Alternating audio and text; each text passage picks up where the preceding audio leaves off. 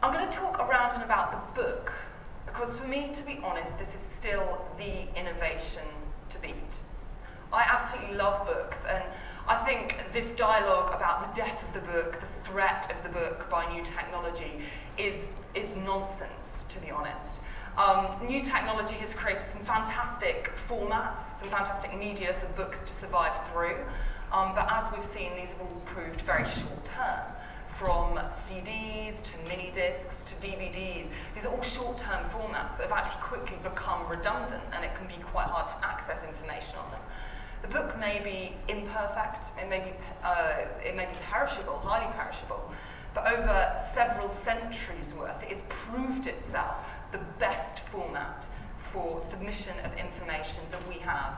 And for one person, I don't think that's going to change, and I'm pleased with it. Another person who doesn't think this is going to change is Umberto Eco.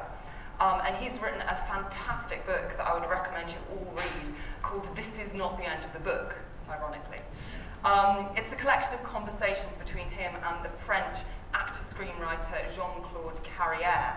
And in it, among many wonderful things that he says this: "The book is like the spoon, scissors, the hammer, the wheel.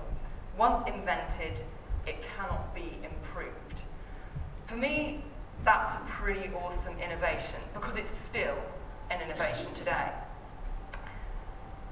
Obviously, when I talk about the book, I'm really talking about the Gutenberg press, invented around 1436, because that's what made the book public. That's what made it accessible, and it really opened up a new landscape for people to participate in culture, to have their stories heard, to hear other people's stories, and to kind of start this public dialogue through this cheap, mass-produced format. And I think social media is very much like our Gutenberg press. It's not an original observation, it's been many times before. But I think that there's more in that analogy that we can get out of. Because sometimes the danger with social media is that we think that by using these innovative platforms, we are being innovative ourselves. If we take that analogy back to the Gutenberg press, that's blatantly not true, as anyone who has read Dan Brown will know. Simply by using an innovation such as a book, writing one or reading one, you are not necessarily being innovative or producing something of creative quality and lasting value. So